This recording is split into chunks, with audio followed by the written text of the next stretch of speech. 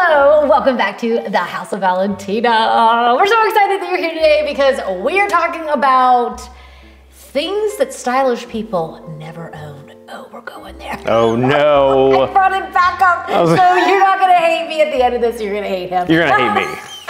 I know, it's evil. I know my role. Yeah. Well, we're gonna have some fun. We're gonna chat about some things that stylish people never have in their house. And I know what you're first thinking is what I was thinking is, do I have these? Some of these I have most definitely had. We have had before, and now we're like, you're not gonna do that again. No. So you'll have to let us know if we have completely offended you. Hopefully you'll find a lot of fun in these items, and hopefully it'll be a fun little learning tool where we say, yeah, that wasn't the best idea. I'm gonna pass on that one, or yeah, glad I avoided that one. Some of these we've avoided. Some of them we have, and some of them we haven't. So make sure you hit subscribe if you haven't already, because it's fun here, and we talk about trends and decor mistakes and give you home tours and all kinds of fun stuff, and we just have an amazing community that I think you'll want to be a part of. Yeah. So make sure you hit subscribe, and let's jump into today's video. Yeah. First one, and I can already, like, my mom, you might want to turn a deaf ear on this one, okay? Okay, but the first thing is like dated upholstery. I actually wrote down old on my list. I was gonna say, you changed it from old to dated. I did, I was trying to be polite, but let's just face it. My parents had, I think yours did too. My parents had this sofa, and maybe it was like a generational thing. You buy a sofa, you keep it for life. I don't know that you necessarily have to keep a sofa for life. So we grew up with this sofa from the 70s, and it had the ugliest fabric you've ever seen in your life. It was really never a good idea. Even back in its day. Yeah, they kept it and kept it and kept it because it was such good quality, right? Yeah. You don't want to let it go. No, and they were right. It was very good quality. That dang thing never wore out. It never did. It was I think so one stubborn. of my brothers may still actually have it.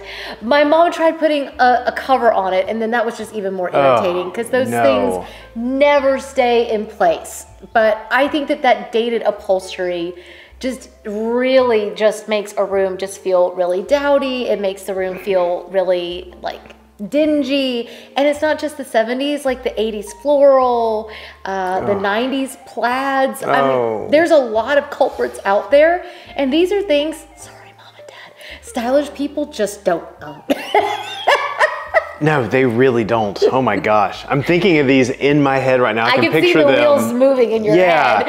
And they really, I mean, even the most beautiful sofa in the world, the most beautiful cut, everything about it, it just throws everything off. It really does. It's really bad. And your sofa is such a big part of the room. No matter what room it's in, it's gonna probably be the biggest piece of furniture. So when you put something really dated on it, the fabric itself, it's gonna date the entire room. The entire room is gonna feel dingier. It's not gonna feel as elevated or chic. So stylish people just know that they're either gonna reupholster it, or they're just gonna pass it forward to someone else who might want the 70s to come back. Yeah. Or they will reupholster it. It goes well with their Tupperware collection, so just... Hey, you're messing with fire there. Yes, I am. Your mom is gonna watch this and she's gonna leave you nasty comments. So are my parents. They love their Tupperware. Let us know in the comments if you love your Tupperware as well, and if you're not mad at us for ragging on the dated old fabrics. Dated, ugly. Yeah. Did I say it? Yep, you did. Next up, we've got the rocking chair.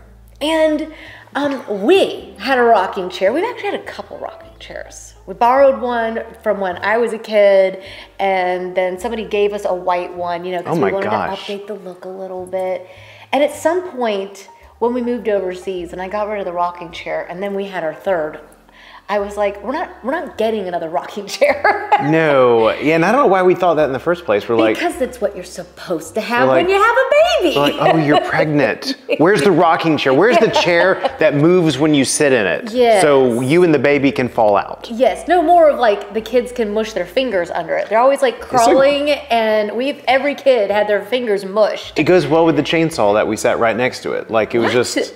Chainsaw? Well, that's another kid-friendly thing you would need in your house. Oh, right. Because you hand carve the chair, or no, I'm just saying a rocking chair is literally a death trap. Yeah, well, for digits on the level of chainsaw. I mean,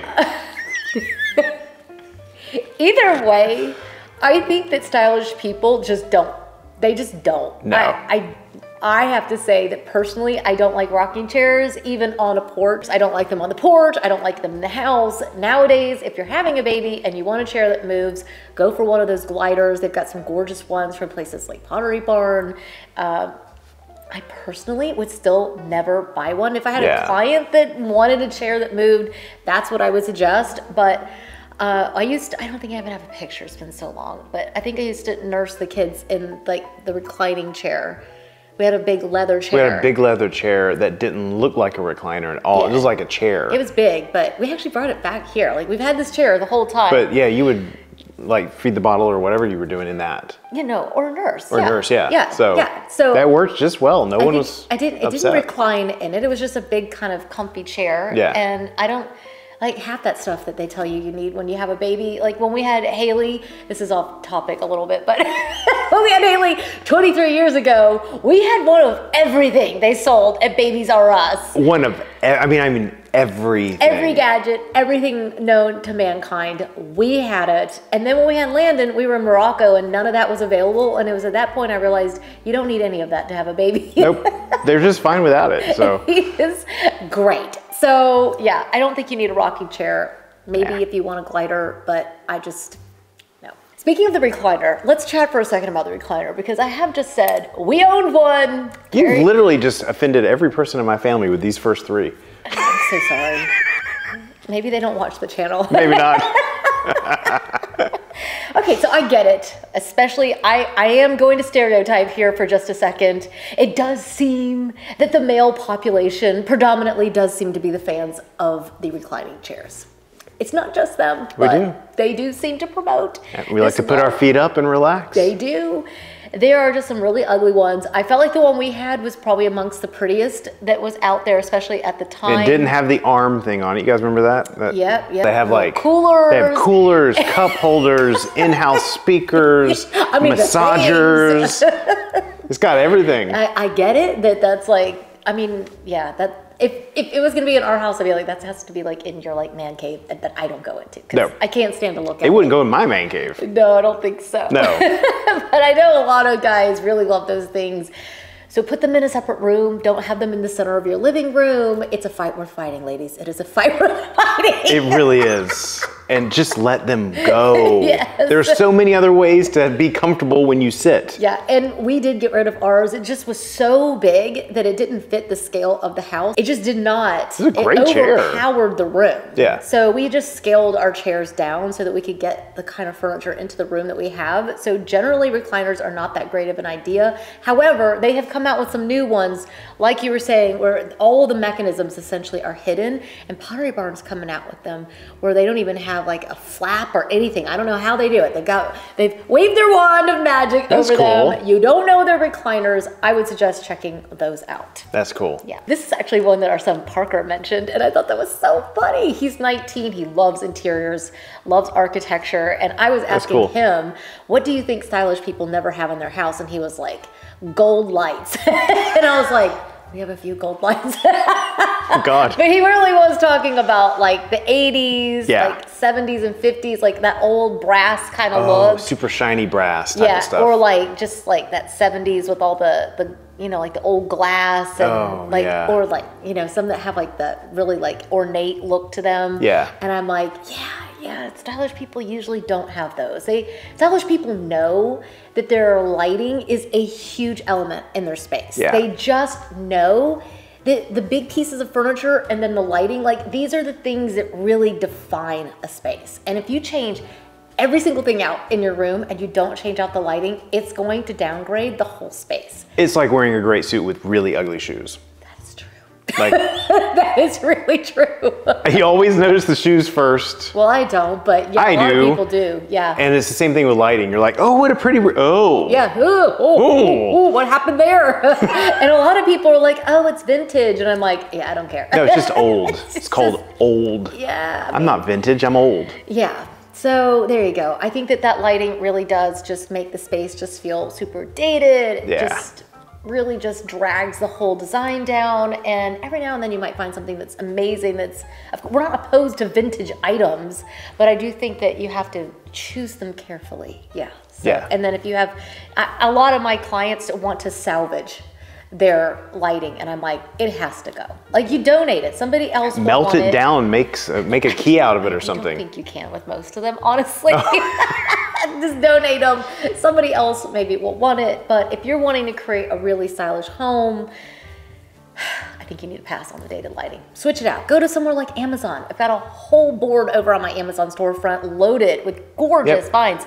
The chandelier that we have in our bedroom is proof. Yep. That is proof that you can find absolutely gorgeous lighting. It's really affordable, and it transformed our room. It really did. And we had like really dated light. Ooh. Like all the lights in the house were super dated when we Everything moved in. was builder grade, like. Oh, or she switched it out to something like grandma chic. So yeah. No. Minus the chic. Yeah, I think so, but I'm trying to be polite. Just pass on it, okay? Take it down. Switch it out. All right, we've got wood paneling. Again. Yeah. My childhood. I feel like, we're ragging pretty hard on You're the 70s. ragging pretty hard on the 70s and 80s. Back off. I know, it was a rough time period. We had parachute pants and great music. Yeah. We did contribute something. Hey, the music was great. The music was great. Music was great. The hair, not so bad. It's just kind of iconic. I kept the 80s hair. You did. Well, Flock of seagulls going on up here. Is that what it is? Yeah. Okay. I remember the paneling. I remember going to friends' homes, and literally the entire house would be like paneling everywhere. Yeah. I mean, it was meant as an upgrade, honestly. Like, you would go to the hardware store and they'd have stacks of it. You could just buy it. I remember that myself, but I would Probably because you imagine- weren't born yet. There's an age difference. Yeah, Cougar. Wait, what? What am I called? What's an You old were Silver Fox. silver fox? Cougar. I know you feel sorry for me right now. Well, either way, that is something that a lot of times people want to try to salvage, and they don't want to pay the money to either sheetrock over it or take it down. And stylish people just know it just doesn't look good. You can't move a gorgeous sofa into that room, no matter how much you spend on the rug or the lighting or anything else. If you did not take care of the walls and get them looking fabulous and updated, and you try to leave that paneling, you're gonna regret it. It's You're just gonna not regret gonna it. look good. Yep. It does not look good painted. I don't care what anybody says. Every time I have a client or a friend, they're like, "Oh, I painted my paneling," and I'm like, "Oh, that's nice." And I'm like, inside, I'm like, it looks like crap. Yeah. Yep. Goes well with the rocking chair. Which of my friends is going to watch this and then be mad at me because I didn't tell them what I really thought? But it's a little easier to do it when they're not standing here. That's true. Yeah, so I think that the paneling just looks awful. Let's talk about that. As actually another thing Parker mentioned too. I love it. It was already on my list, and it was like the first thing I thought of, and that was the toilet carpet. Who came up with that? Who's thinking, it's so gross. you know what would make that toilet even better? Wall-to-wall carpet on it. Yeah, and don't forget, you gotta have the matching rug that goes around the toilet. That way when you pee, you don't see it. This is like a dude thing. We women do not generally pee on the carpet around there, but if you're living with the man, I mean, it has a handle. You should be able to manage it better, but... It has a handle? It is a handle. So I don't get it. Why can't you get it into the toilet? Oh my God. I don't get it. Just, ew. I don't understand. Why would you put carpet around the toilet? And then it had my grandma, who was a random person, also had padded seats. Oh, so like you sat down and it's like bouncy. That was a good idea. I think we should bring that back. No. Padded. No. Yeah, because you could just sit down and like. Oh God. But then you sit down, sometimes it's already pre-warmed for you. Ew. Right. So stylish people don't have padded toilet seats. They don't. Pre-warmed ones. Unless you're going like with those fancy Japanese ones. The bidets that like talk to you and stuff. I know. Yes. I'm like, that looks involved. Yeah. I don't want a manual. No. Give you something to read while you're sitting there. It will. But either way, stylish people just don't have those. I mean, I don't think they do any of those carpets, like any of those sets or anything. No. You really never want more than like one rug in a room. You don't need 3 or 4, especially on surfaces. That was very general, and I don't really know that I agree with that statement. Well, you don't need a shower thing and then one around the toilet and then one on the toilet. I'm talking about the bathroom. Yeah, bathroom. Well, you just said a room. So no, I meant the bathroom. room. I'm focused on the bathroom. Yeah, those things just creep me out. So yeah, I would just pass on those. Yeah. Let's talk about plastic outdoor furniture, because we have definitely had that, and we definitely understand that it is budget friendly, and it is tempting when you walk into Walmart and it's like $14.88 for a chair. And it's eternal. Those things never go away. They never go back to nature. They literally don't. They are eternal. Millions of years after we're all dead, there's going to be stacks of chairs at Walmart. Yeah, they're going to last. It's going to hold out. The aliens are going to be like, what were these for? Yeah, hurricanes come and go and everything else, but the chair lasts, okay? Yeah. It is durable. We will give it that, and you can wash it down, but it's just kind of tacky. Like stylish people, just over the years, I would say that we've been blessed to be able to go to, and honestly, I hope you realize that we are just having a bit of fun. We are. And if you have any of these things, we're not going to come take them from you, and we're cool with you keeping them, okay? It's up to you. Besides the toilet rug thing. That I might. That has to go. But if you got plastic furniture outside, we're probably not going to come take it, okay? But I just feel like... We're not going to come take it. Let's just be very, very clear. If it disappears tomorrow, don't accuse her. That Valentina, she found my address and came to my plastic furniture. Yeah, I've seen a lot of people that do it for like outdoors especially, and it really, really is just, it's hard to look at when it's on the porch especially. It's bad enough like in the backyard. Yeah. Even the kid size ones are really tempting. We've definitely had those too. Well, inevitably, it seems like the stickers they put on them are also made of like eternal glue. So most of the time the stickers are still on them. That's so true. Yeah. It's so true. You cannot get that stuff off there. No, you can't. You can't. So you're stuck with like a half ripped off sticker on the back of the chair. That's really classy. Yeah, that's nice. They do have Gooby Gone if you've gone this route and you do want to keep your chair. Go for Gooby Gone. They sell it on Amazon. Just get a flamethrower. That could melt it. See, we could melt it. There you melt it and you make a necklace. Yeah. I don't know, first thing that pops in. You wonder why this man does not wear jewelry. Yeah. Okay, so maybe don't do the plastic jewelry thing either. I mean, yeah. No. But there are a lot of options. Like there's so many options nowadays that if you don't want to spend for metal or wood or whatever, there's so many other options now. I will say, like, there is some seriously good stuff out there. Target has gorgeous collections. Yes. Walmart, gorgeous collections. We have a whole outdoor section on our Amazon storefront. So don't think us, like we're not being kind, because you actually can find some sets. And we understand, like, we had the plastic chairs. They were actually given to us when we were in Morocco. Mm-hmm. A friend had given them to us because we had nothing to sit on when we were outside. I mean, I was like, we can just have a picnic. We don't have to have these. Like, we'll just put out a picnic blanket. Yeah. That's what we did when we got here before we had furniture. We just put a blanket down and we didn't buy the plastic furniture this time around. We're like, well, let's just pass. But I do understand that I would rather have a camping chair because then you could take it back inside. Yeah. Like if you really need something, why not like get a camping chair that you could take to ball games and That's out true. camping. That's a good idea. I would do that if you're saving up for something nice. But there are plenty of places that have really beautiful pieces.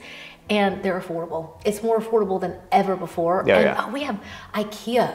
IKEA my gosh. sells amazing outdoor furniture. A lot of theirs are wood, and they're really, really pretty. They are, but their aluminum is insane. Oh, yeah. We've owned chairs from IKEA, and they're like that aluminum stuff. It's been 12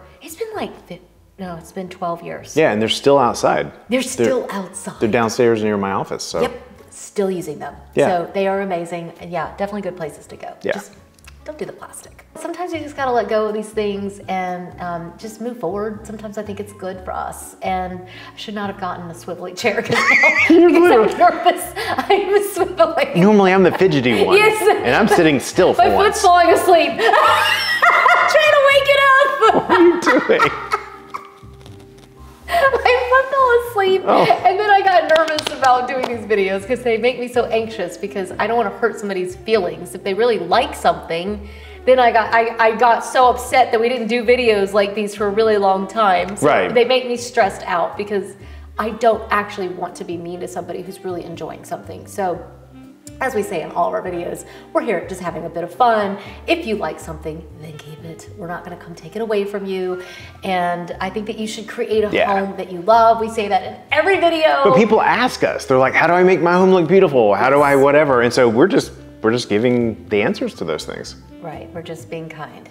That's what he was trying to say. We are just being kind. No, We're actually... This is actually, our community asked for these videos because they want videos that like point out the things that sometimes when you become, it's like nose blind, right? Like you stop seeing things in your own house and then you're like, oh, I'm gonna take that down. I'm gonna put up a nice, beautiful piece of art. And you're like, I should have done that years ago, right? Like that's why you're watching interior design videos. You want to improve your home and quality of life. And I think that these are little things that you can do that really make a big difference. Huge. I love it. And it's unsanitary to have those carpet things. Yeah, it really is. So it's just not good for the entire planet. Yeah.